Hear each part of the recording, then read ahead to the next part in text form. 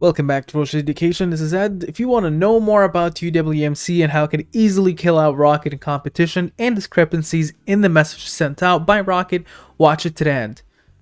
So UWMC, I covered this one multiple times. Last time we covered even the income comparison between Rocket and UWMC, and that was an amazing video. It's in the description below if you would like to watch that one. But today we're going to be looking a little bit of an insight to what's updated, technical analysis where I see the point of view in terms of price, and also regarding the Russell confusion that happened. So for UWMC here, one of the latest news is that Oakland County announces UWM as COVID-19 vaccination host site for residents. A lot of people saw this post and thought, hey, it's not much, it's just something normal, nothing significant. But for Oakland County Health, it's going to be 1,000 to 3,000 residents per day, and that's massive. It's going to begin on April 2nd at the UWM Sports Complex. And the reason why I'm saying this is massive is because if you were to think about it, you're going on in terms of the vaccinations, you're going on towards the vaccines, you're excited to get them for most people, and you're seeing UWM facilities or sports or whatever, sport complex, whatever it is, it gives you good coverage. And you always need to look at good coverage, right? You're just seeing the logo, it brings a brand recognition towards the vaccination center. And then on to the other news that we have heard before, for instance, the Prime Jumbo, which are back with up to 88 or 89.99% LTV and no MI required, up to $2 million, and that's significant unless you're in the California or New York area. $2 million barely gets you a shoebox size. But anyway, I'm just kidding. But yeah, for real, prices are insane. MBS recap, even stronger than yesterday, but confirmation is still needed. And this is the bonds walked their own path today, with gains overnight holding fairly steady during the first part of the domestic session. Midday testimony from Powell and Yellen had no effect on the Treasury's or MBS, but a late day risk-off move has bonds pushing well into their best levels of the day. 1.62% continues to hold as a floor, and we need a strong break below there in order to add confirmation to the week's positive vibes. Those prospects may depend on the Treasury auctions in the coming days, as well as the month's ending trading environment. So quick thing about this one here, this is regarding just the general mortgage news, daily news, and a higher percentage up higher than 1.62 in the longer run is actually better for things like UWMC in terms of bringing more revenue by showing strength in the economy. That's all that is. So just in case you had a bit of confusion there.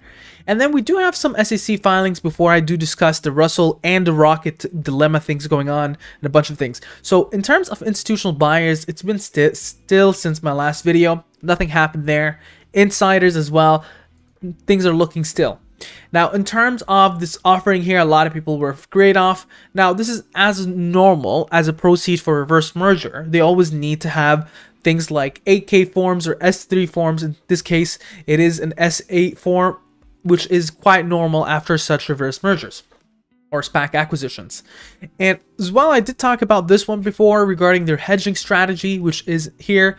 Regarding their hedging strategy, they are able to use quantitative risk management, QRM platform, to model the interest rate risk position, and QRM provides industry-leading risk management principles, practices, and models to empower clients to measure and manage all form of financial risk. QRM provides baseline historical fallouts models, which are supplemental with advanced modeling techniques and monitoring programs. Now, this is really massive for one reason. If the market was to crash tomorrow, the housing market to tank, UWMC doesn't go out of business because they are going ahead and hedging as well into their own strategy using risk management. And that's definitely something that is very bullish for a company such as this one, for people that are worried about the 2007-2008. I did have a video a while ago where I did talk with investor relations, and they did mention this exact thing. You'll have to watch my previous video regarding that if you would like to know more about this one. And then we had the other question regarding the 10K form that a lot of people have been asking about. Now, this 10K form or SEC filing is nothing more than an independent audit that confirms that UWMC has gone through basically their books correctly, and this is their actual revenue, their assets, and everything. So it just confirms everything that we know before. Total revenue was around $4.9 billion. In terms of net income, you're looking at $3.38 billion. That's for the year end, so 2020. And if you were to look, for instance, at a quarter per quarter as well, you'll find it very much in par to what we've seen in the last SEC filing regarding their earnings. So we can move on now towards the fiasco between the Russells and stuff and everything between.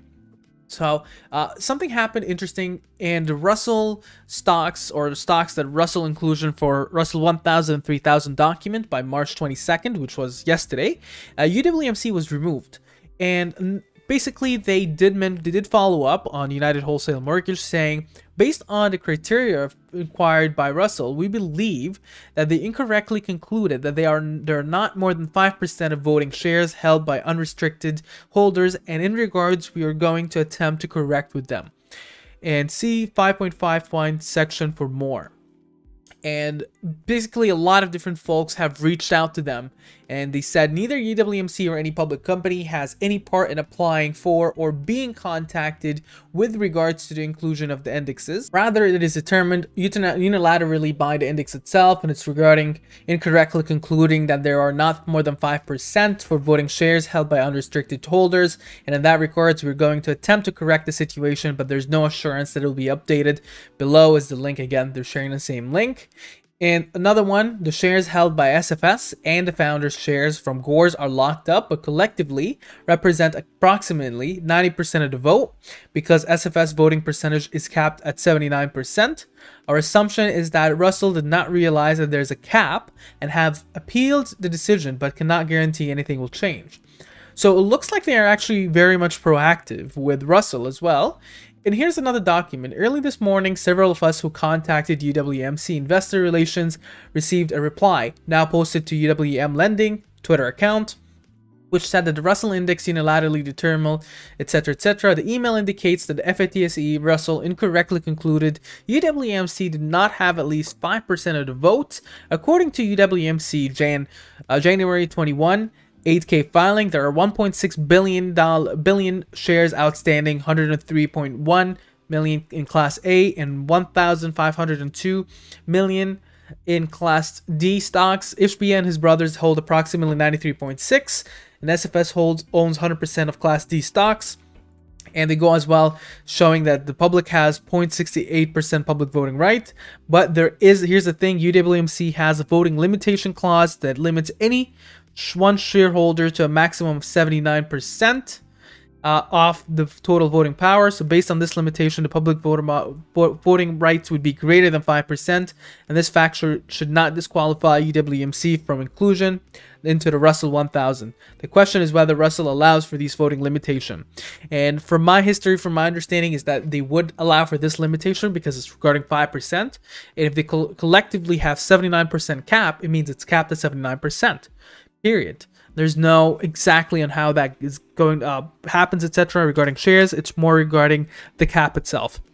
So generally speaking, we're looking at perhaps some later on news regarding Russell 1000 and 3000 coming back on. And another thing is regarding towards the ultimatum that was mentioned. I did go through that last video, and I think that ultimatum is actually important because what's happening is that Rocket and the other company are breaking the fundamentals of exact operations of their competitors in an almost an unethical way by skipping the middleman altogether while not advertising that that's what they're doing. So in a sense, they're poaching these people. And we also got from Rocket's side a bit of a description. Now, if you do recall from the last one, UWMC said more than 10,000 of their broker channels or have basically gone with them, and around 22 of 25, or sorry, I think it was around 23 of them have taken a stand with 23 biggest lenders have taken a stand with UWMC against Rocket, another company. And here Rocket sends a message on the 16th saying, today Matt Ishbia and United Wholesale Mortgage distributed a press release that was false and clearly misleading. In the release sent to the media distributed to brokers across the country, UWM claimed 10,000 brokers and shops are partnering with UWM, attempting to mislead the broker and the business community in order to show strength where little exists. The real factors are there, and hold on, just wait a second, because here's where things get interesting. After this one here, they say to believe that 10,000 brokers owners bent the knee to UWM is laughable. Honestly, first off the point, professionalism went out of the window, and language here is a bit laughable itself. I'm not sure what bent the knee in terms of a professional document regarding addressing something is there. It's basically just almost bickering. As Rocket Pro TPO, 22 of our largest 25 partners have rejected UWM's ultimatum and have elected to continue working with our company. And here's where things get laughable. Many of which did more business with UWM before they were forced to choose. Okay, hold on. Are you telling me out of the 22 of the 25, or out of your 25 largest partners, you're talking about they did major businesses with UWM over Rocket and saw that your actual model is worse than UWMC, and you're telling me that they're going over Rocket for just fundamentals? I'm sorry, it's business, and when it comes to business, they're gonna go off with what brings them most profit. So right off the bat, I start really picking on and seeing a little bit of discrepancies there that are a bit confusing in my perspective, and that's my opinion. And so I'm not gonna go through further on. I think that it's just a little bit laughable in that sense that they're saying even that their biggest 25 partners had more business with UWMC than Rocket, and so they're saying that their business model actually sucks and they have to cheat in order to get to there. That's a little bit laughable, and I think that right off the bat we see that UWMC has a bit of an advantage here. And I start, it's basically UWMC words versus Rocket, and it looks like by the wordings here and what they've chosen to go with seems a little bit of laughable in all sense. And honestly, from my perspective, they did go ahead and start posting all these things regarding, oh, these are the people. And honestly, this is the entire Rocket business plan, is the Rocket emoji. Let's Rocket, this is all. And this literally brings an entire Rocket business plan. They are more of pumping their own stock, and that's what they want to do. That's why they chose the Rocket name. That's why they were planning for that IPO for the Rocket emoji. This is just, they're trying to be a meme stock. They did succeed in a while, but in that sense, I don't think that they are here for the long term.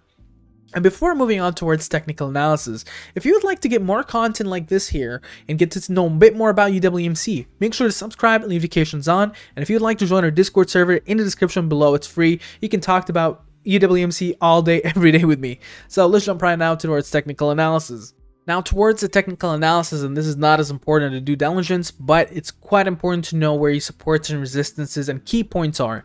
Now there's not a lot of indicators here to use, so I'm gonna skip the ones I can't use. And on the 1 day perspective, we see a lot of accumulation happening here on the sides. Above $9, things are always bullish. And you see on the MACD, it's trading a little bit sideways. It's highly oversold. ADX signifies that they're perhaps going to be another strong trend soon, and there's a strong potential there, and momentum is trading sideways. Now in terms of moving averages, it does also show it's a little bit curving upwards, which indicates another strong bullish movements. And in terms of stochastic fast and stochastic slow, it's showing that right now might be actually a time to buy, where it's flat, it's accumulation zone, exactly what I'm saying. And in terms of Fibonacci retracements, we see a significant support lies at the 847, followed by the 724. Significant resistances are 923, 985, 1046, 1133, and 1245. And we need to go ahead and find the price line action supports. A very, very strong one at 844. Below there, we're looking at 826. Below there, 799. Below there, we're looking at 763. We're looking at 749. And 738. Significant resistances, we're looking at 872, and then above there you're looking somewhere around the 884, and then above there you're looking at 937, and you're looking at 979, 1004, 1056, and then you start going on around 1141, and then up to 1169 and then the 1245.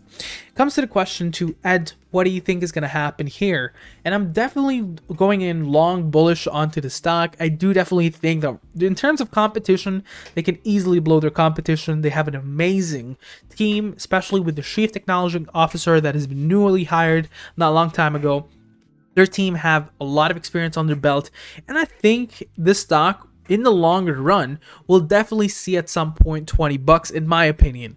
And so for longer term, I'm happy to keep this one for a while. I mean, I didn't even sell around 1245, even though I was up around 50% of my position. I still believe that this one can easily go 20-30 bucks in the longer term, and I'm fine keeping it for a year or 2 or 5. I'm totally fine with it because it is an amazing portion, amazing industry to have, especially for this one on top of its industry. And now in terms of the dips below around 7 bucks, man, I would love to pick some more. I honestly, one of my main regrets is I didn't pick up more at a cheaper level. What do you think about this ticker? Make sure to mention down in the comments below. Share, subscribe, and like. Have a wonderful day.